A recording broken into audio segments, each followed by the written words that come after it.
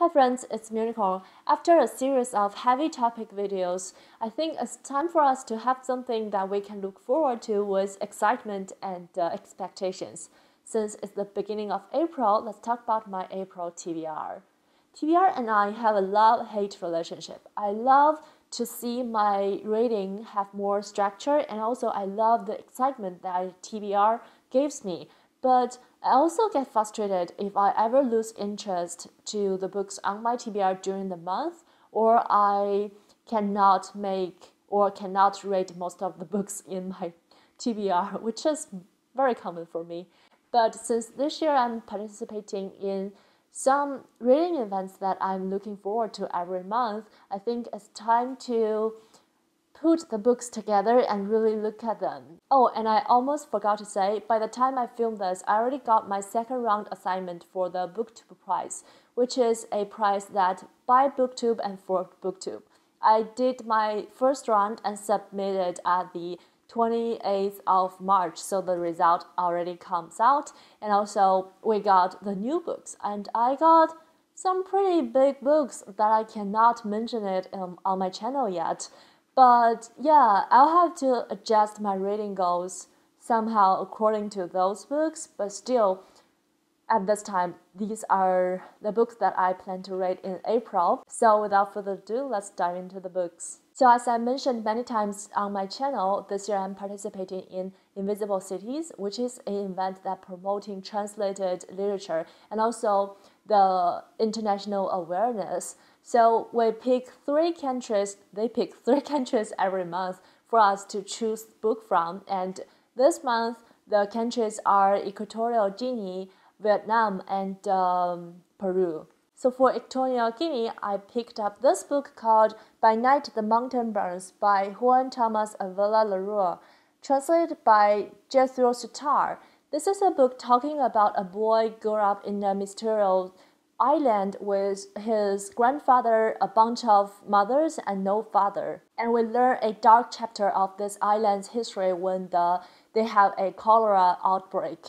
And by the review of this book, we know that it's inspired by the author's own childhood, which I'm very intrigued by. And also it has a lot of rich islanders' cultures in this book. So that's why I'm looking forward to it. Another book that I have my eye on from Equatorial Guinea is from the same author and the same translator. It's called The Gurugu Pledge. It's talking about a bunch of desperate immigrants who came to the foot of Mount Gurugu and before they went to Europe to find a safe place.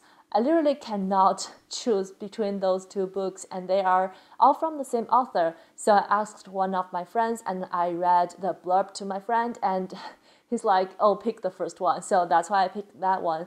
And if I'm lucky, or if I work really hard on reading all the books you later will see, and also the BookTube prize book, I maybe get into this one this month, but I don't think so, because I really have a long list of TBR. The second country on the list is Peru. For Peru, I picked The Distance Between Us by Renato Cisneros, translated by Fiang Fetch. This is a family saga novel. I already can hear some of my BookTube friends saying that, oh, family saga, please no. But I'm not intimidated by family sagas, and sometimes I really enjoy them, depends on how well the character develops. And also, I always think there's some similarities between the Latin American family and some big Asian family culture, so I'm always wanting to see what are they like. And this book is also inspired by the relationship between the author and his father. And his father was a pretty important political figure in Peru during the year of 1970s to 1980s. So that's another reason that attracts me. Another book I got from Peru is 9 Moons by Gabriela Winner. It's translated by Jessica Powell. This is a memoir talking about her pregnancy and the motherhood as a queer woman, which pregnancy is actually not, and motherhood, it's actually not some topics that I'm particularly interested in, but the author also mentioned on the blurb that it's also discussing how people are using human body, like females' bodies, as a battleground even when they're pregnant. So that part is what I was interested in. Also, I think I just got this book because it's like $3. The last country for Invisible Cities for April is Vietnam. For Vietnam, I have 2 books on my TBR for the longest time, so it's time to finish them up. The first one is The Best We Could Do by TBR. This is, I think I butchered the pronunciation. I actually Googled it and tried to pronounce it. It's TBR.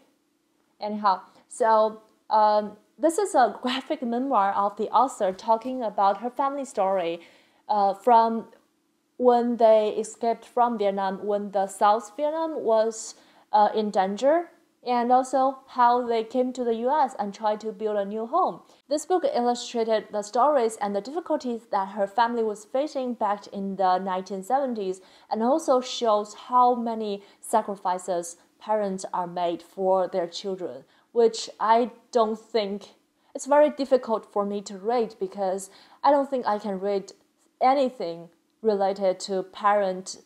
It's interesting. I don't think I can read anything related to parent sacrificing for their children without crying my eyes out. But I just noticed on the last book I said I'm not very interested in the topic of parenting. So I think for me, what interests me is the relationship between a parent and a somehow grown up, like a little older than toddler kid. Not that parenting itself. So I'm not interested in parenting, but also I'm very touched and moved by the relationship between parents and children, which is, I don't know, I think it's 2 different things. What do you think? So anyhow, back to this book. I have been eyeing this for a very, very long time, and I'll read it for this month. The second book I got for Vietnam is a poetry collection. It's called Night Sky with Exit Wounds by Ocean Vuong. This is a poetry collection discussing war, violence, nationality, sexuality, and topics like that. Again, another book on my TBR, on my interested to read list for a long time. So that's all the books I'm gonna read for Invisible Cities. And moving on, I am going to participating in Indie Press project. Again, all the information will be down below. And for this month, the indie press we're supporting is called Coffee House Press, which I know exactly what book I want to read. The book I'm gonna read from Coffee House Press is called Tell Me How It Ends, an essay in 40 questions by Valeria Lucelli. This is a book about the questions that the author had to translate to the children from Latin America in the American border who is facing deportation. I have read a novel by this author called The Lost Children Archive, which I didn't really enjoy because mainly the author was trying to put so many different things into that one book, but I did really wanted to know more and did enjoy the part where she talks about the protagonist translated those questions to the children, which is inspired by her real life, I believe. So I'm really interested to read a nonfiction talking about just her experiences on doing that. So Tell Me How It Ends is exactly what I need. And the final event I'm gonna try to participate in April is a Nordic reading club, which some of you may know that I love everything about Norway, so I'm learning Norwegian. Mostly I'm self-studying now, but I used to take Norwegian classes from a Scandinavian language school, and even though I'm not attending their class actively now, but I still got their newsletters, which I found out they are starting a Nordic reading club. So they read books from all the Scandinavian countries and also just discussing them as a book club format, which is very, very exciting for me because I don't really have a lot of opportunities to to make connection with Scandinavian cultures. So I'm very looking forward to this event. So in April, we are reading a book called Doppler by a Norwegian author called Adrenlud. This is a story between a man and a moose. After the man's father died, he moved into the woods and living in a tent and eventually developed this relationship between him and this moose. And all those books are the books I plan to read for the reading events I'm participating in. So I have 2 more books I want to try to read in April, despite I also have the books that I cannot talk about. The first book will be The Vanishing Half by Britt Bennett.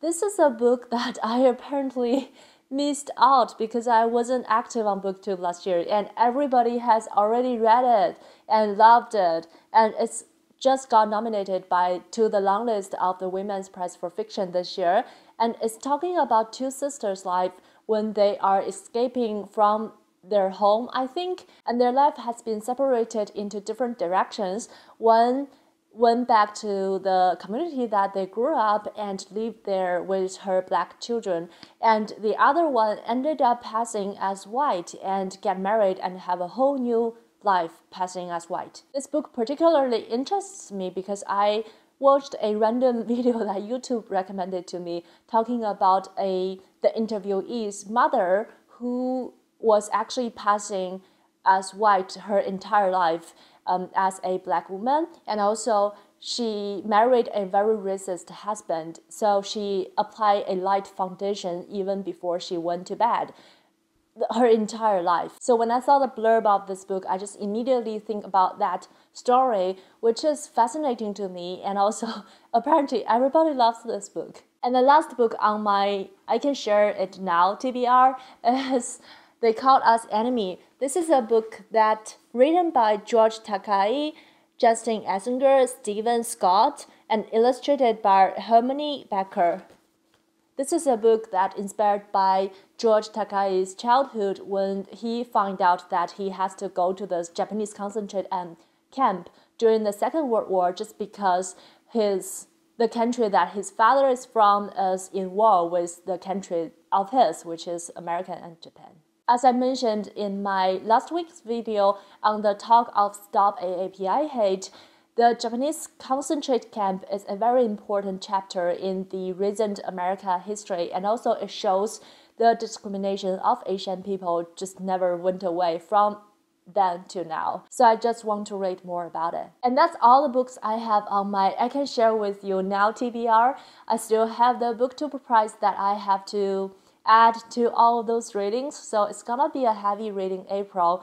But now I'm in the phase that I want to read anything and everything, so might as well take advantages of it. And thanks for watching. Let me know if you have heard or read any of the books I mentioned, or if you are interested in them, say hi in the comment section down below. I'll link my website, which is a book blog, which you can find more of my reading life down below in the description as well, and also some other social medias. I hope you enjoyed this video. Thumbs up, stay healthy, happy reading. I'll see you in my next Bookish video. Bye!